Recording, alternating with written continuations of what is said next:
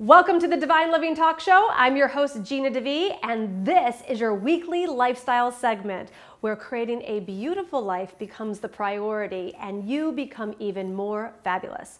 So sit back, relax, and let's get started.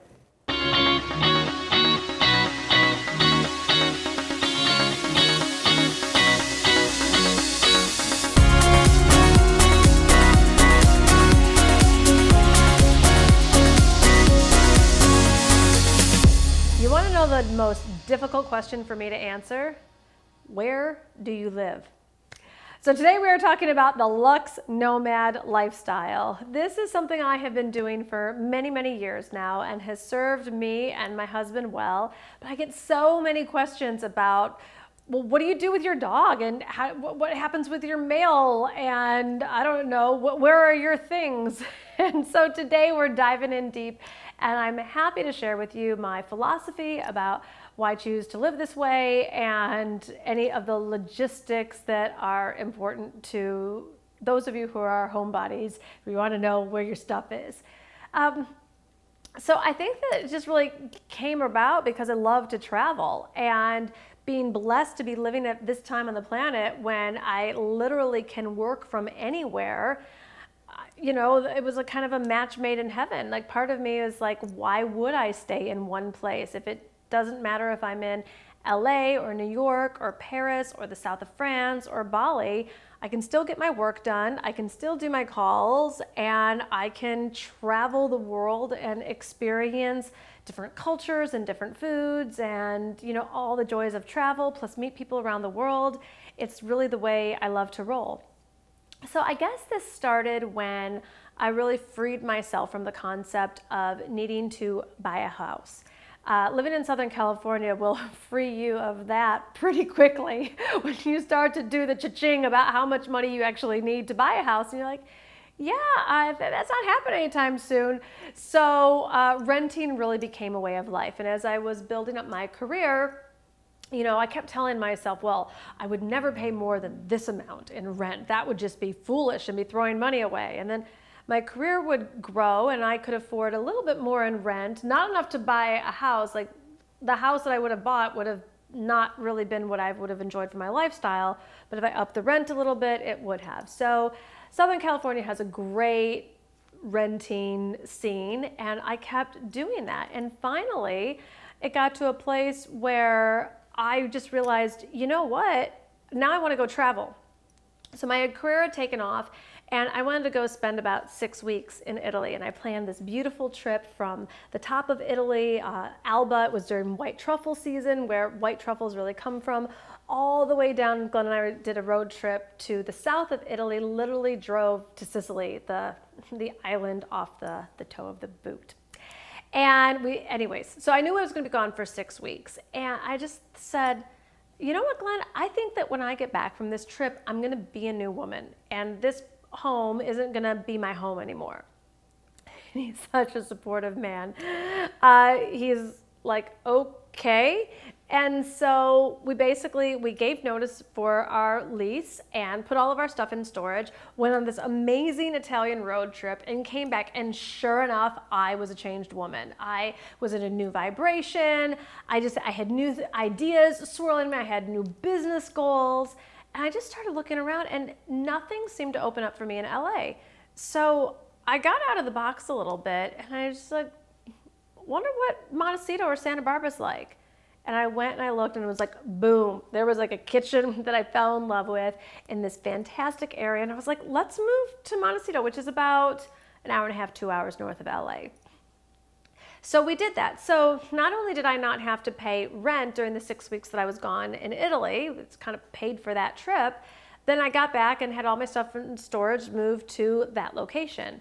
And then I worked on my business, and later that summer I was like, I want to go back to Europe. And I wanted to go for a long time. And I think we went, I remember correctly, they're kind of blurring together now, but it was like 3 months. So again, I went and put my stuff in storage, and, you know, people think that I was being an idiot financially because I, you know, was renting. For me, it worked out great because I wasn't paying double rent, and I was able to travel, and I had the freedom.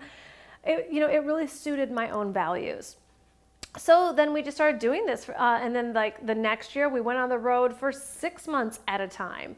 So it just kind of worked for us. Put our stuff in storage. We got good at it. And you know, you hire people to handle these things, and then you go and travel. And you know, we either stay at hotels or we rent villas. Then Airbnb came out, and we do a lot of Airbnb. So it's just been a really enjoyable way to see the world, not pay double rent.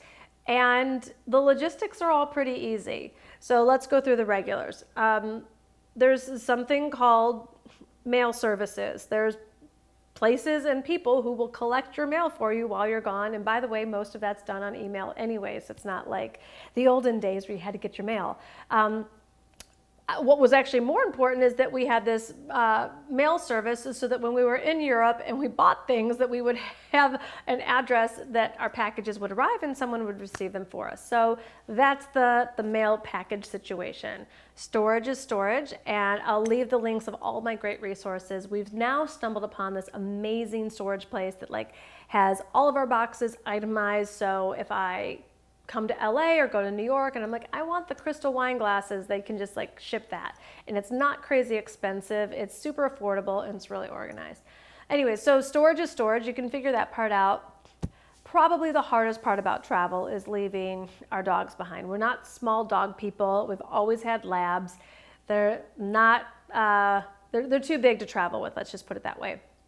So we've found a variety of camps, canine camps, shall we say, where I can pretty much promise you they don't miss me as much as I miss them. They're like swimming every day and hiking and like with dog lovers and with like lots of dogs.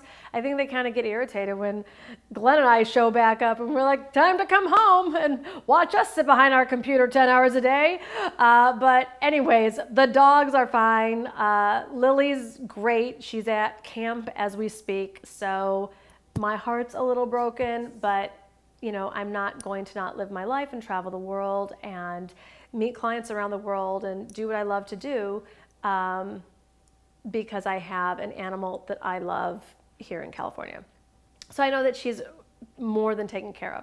So this was our lifestyle for a number of years. And then I was like, you know what, I'm gonna buy a house. And I think that, like, all of that conditioning was just embedded in me. Like, that's the responsible thing to do. That's the grown-up thing to do. That's like a, I don't know, I want a house that I own. And if I wanna knock out a wall or paint it or hang pictures, that I can. So Glenn and I, we found this beautiful ocean view home in Santa Barbara, and I did love it. It was a beautiful home. I guess I had the joy of home ownership. For me personally, it was definitely overrated. But I will tell you this, it was hysterical to me when I announced that I had bought a home. The emails that flooded in, probably from many of you and definitely from my best friends, like, oh, thank God you're finally acting responsibly with your money. We were so concerned about you. I'm like, what? I've been having a blast, people. Have you not been watching me on social? Like, my life's good. But apparently this like must buy home is so ingrained in people from around the world. Well, I bought the home, I had the home, and between how much you have to put down as an entrepreneur for a down payment, how much it costs to furnish the joint, then there's landscaping, then there's property taxes, and oh, like during a drought, it decided to rain in Santa Barbara, and so then you gotta go get sandbags and deal with stuff. It was like, oh, and it didn't stop my desire to spend months on end in Europe, so now I'm paying my mortgage and my villa in the south of France. That's what didn't make financial sense to me. So put that home up for sale. Thank you very much. Experience the joys of home ownership, and I do like a footloose and fancy-free situation currently. I'm not saying that I would never buy a home again. The circumstances would have to be right. I just, at this point, have given myself the freedom. I don't know where I'd even buy one right now, because there isn't one place that kind of has it all for me. I like my summers in the south of France. I like spring and fall in New York. I like winters in LA. And the renting scene just gives me the freedom and the flexibility. And then, like, who knows if I'm like going to get excited about Dubai again, and you know, then there's Bali. It's like, it's a big world to see, and I can do my work from anywhere. So Are there some downsides to it? Yes, but not worth me being confined to a physical mailing address. You know, at times, yes, you're just like, oh, where's that crystal that I'd like to use? Or like all of our dinner plates, if we're not in the place that those are. You know, sometimes it would be nice if all of my stuff traveled around with me. But the variety and the experience is really my value system, and that's what's more important to me. I collect stuff along the way. I'm materialistic, I'm a Capricorn, I'm totally good with things. It's kind of funny that as I travel, if I buy anything other than clothes, it's like things for the home I don't have. Poor Glenn. He's like, what? Dishes for a house you don't even own? And I was like, but these napkins are lovely, and the napkin rings. So at some point, I might grow up and actually have a house somewhere, and then I'll be so thrilled that I've collected these things. But it's just fun for me right now, and it's just a choice. So the reason why I am sharing my luxe nomadic lifestyle is because I think that it's important for women like us to really get that there's a choice how you live and where you live, and it's a big world out there, you know. So getting too stuck in our ruts and thinking that we can't do something until we save the money or pay off this or that, you know, those are old school rules. You know, my God leads me, and I just decided to stop letting some old white men tell me how I should spend my money or save my money or invest my money or even make my money, because those rules kept me having a master's degree in psychology and living off of about $2,000 a month. And I was broke and I was struggling and I wasn't very happy. So today, I'm not saying that I am any financial planner's dream, but I am living my dream, and I'm not waiting for one day to allow myself to experience what I need to experience. So I love the way that I live. Have I made mistakes along the way? Sure, and I've learned from those. So even in those mistakes, I have moved forward faster, like all of us do. But the luxe nomadic lifestyle pretty much allows me to chase the sun, which is important to me. If you ever see me in snow or skiing for longer than 3 days, please be concerned. Someone come find me. It's not how I do life. I'll be wearing a caftan somewhere, and you know, it's one of the luxuries of being an entrepreneur. There's so many responsibilities that come with it. So I've just really chosen to allow myself to get up in whatever time zone that I'm in, answer my emails, do my thing, live my schedule, and experience the world, because that's what lights me up. So I would love to hear what lights you up. I know that there are so many yeah buts, you can do this because you don't have kids or you have a successful career. No excuses policy, my love. Let's leave a comment below. I want to get into the conversation. What is going to free you, and what's the most freeing lifestyle for you? You might love being a homebody and not traveling. Others of you are like, I want to travel more.